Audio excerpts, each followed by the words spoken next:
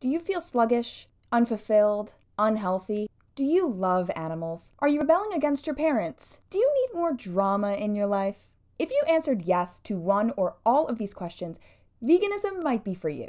And just by clicking on this video, you've taken the first plunge to figure out what it takes to be a vegan. My name is Kelsey, and I'm going to be your tour guide to walk you through the phases of veganism and let you know what exactly you should expect.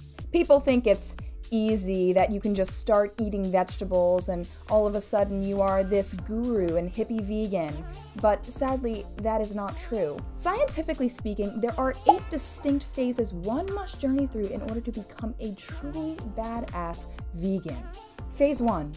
Inspiration. Scroll through your Instagram feed or your YouTube channel and identify some YouTubers you followed that have recently gone vegan.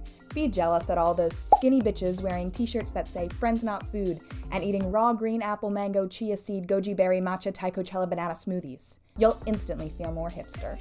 Phase 2. Reduction. Begin eliminating just a couple of things from your diet because you found out that you can't eat cheese as a vegan and you need to keep eating cheese. So you cut out burgers and you cut out hot dogs, basically all of the meats. You have chicken here or there, but mostly you are a full vegetarian with a couple of non-vegan items on the menu. Eventually, you will coin the phrase pizza vegan, which means you are a vegan 100% of the time, except for when you're drunk at 3 a.m. at the bars and you want to eat a cold cheese pizza. Phase 3. Total destruction. Find really sad photos of baby chickens being thrown into grinders and cry yourself to sleep for the next 3 weeks. The phrase pizza vegan no longer exists now. Go 100% vegan overnight. Phase 4. Anger. Now this is the fun phase where you can start crazily yelling at everybody and throwing shit around the room like a hormonal teenager who just got her phone taken away. Get really upset when you see people eating meat. Yell at people when you see them eating meat. Cry for more effect. Gagging noises can also be very effective in proving your point. Go out to a fancy dinner with all of your family and cause a scene when the waiter accidentally puts Parmesan on your pasta. And join an animal rights organization so you can get paid a little bit of money to force your opinion on others. Phase 5. Humiliation.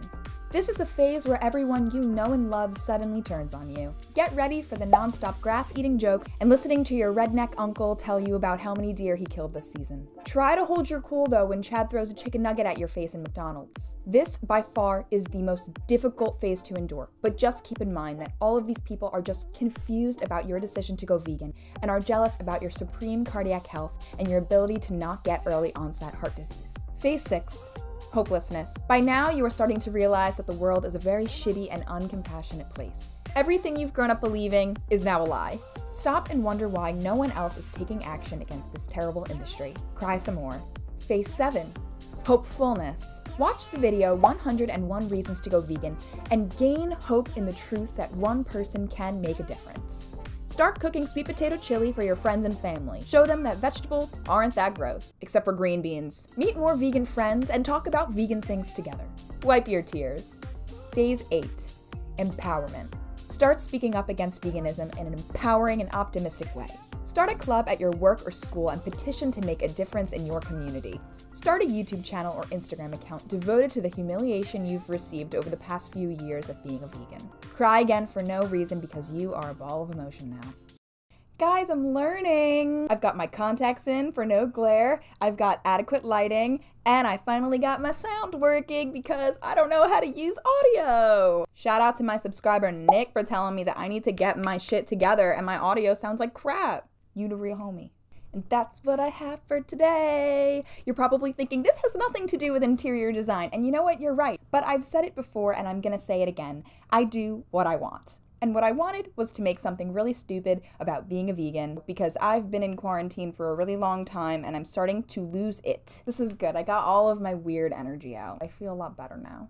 Make sure to subscribe to my YouTube channel and follow me on Insta because I need more friends. And you're wondering if I'm gonna pivot to vegan videos and not interior design videos, and I say I don't really know, so you're gonna have to stay tuned and find out. I don't know what I'm doing with my hands. I'm not even Italian. Anyways, see you next time. Bye. Coronavirus. Sorry, I'm sorry.